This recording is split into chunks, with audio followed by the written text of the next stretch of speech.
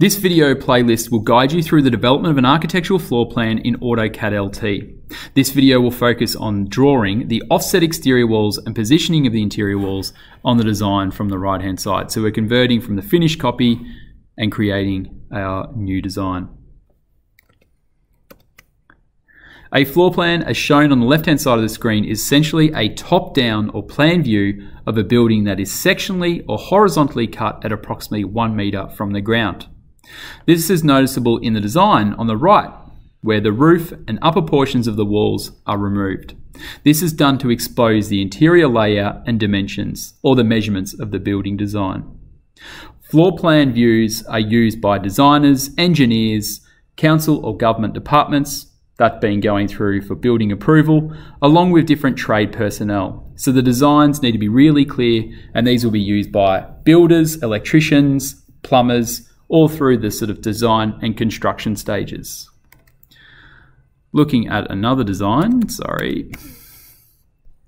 we've got the Fitzroy High School design by McBride, Charles and Ryan. Floor plans, if we scroll down, we've got our site plan, and notice that each level of a building is presented on separate floor plans,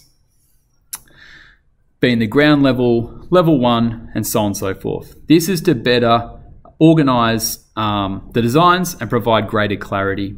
Plans are usually accompanied with site plans, which we saw at the top, and potentially elevations as well. Technical drawings need to adhere to certain technical drawing standards and conventions that meet, in our case, the Victorian Government Building Regulations, that be also local council laws, as it's been interpreted by many different trades and different personnel.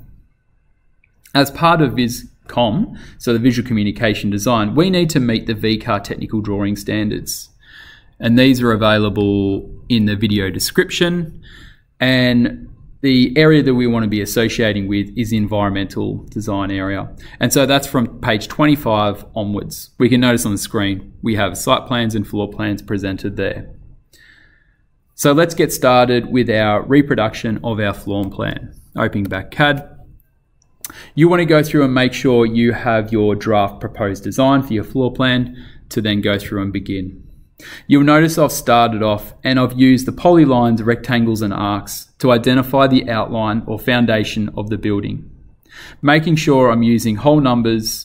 So for an example, a room might be 4 by 3.5 meters. This is another document I'll have in the video description. And this just has the house appliance and furnishing dimensions for floor plans. So notice that the room sizings are presented there as well.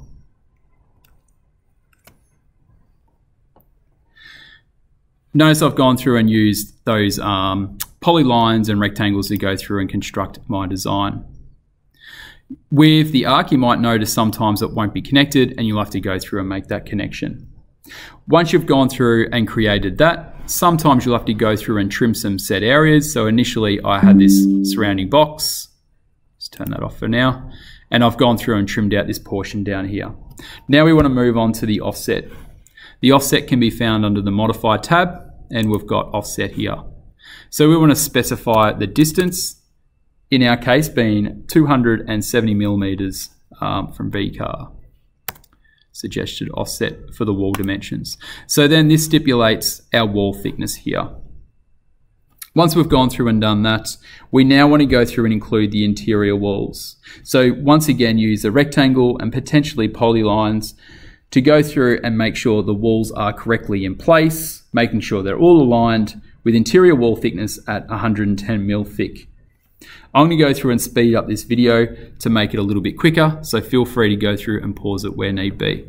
You'll notice that I'm also making sure I'm using the snap or object align in terms of referencing for the walls. Let's get started.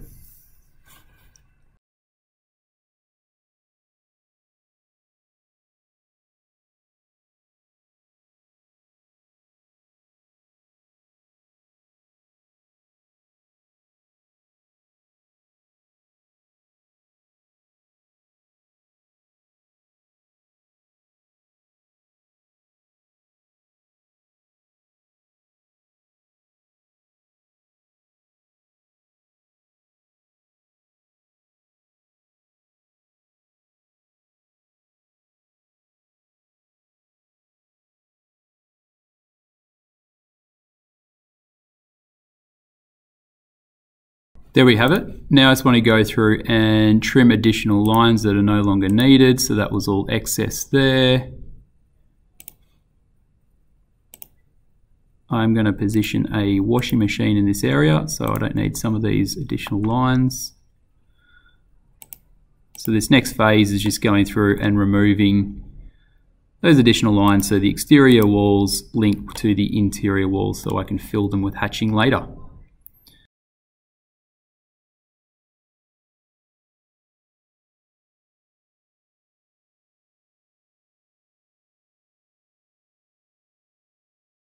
So we're going to go through and continue to create our floor plan. So please go through and watch the following video focusing on blocks within this playlist. This will assist with importing doors and other building features and appliances. So doors and windows are the next crucial thing to go through and do.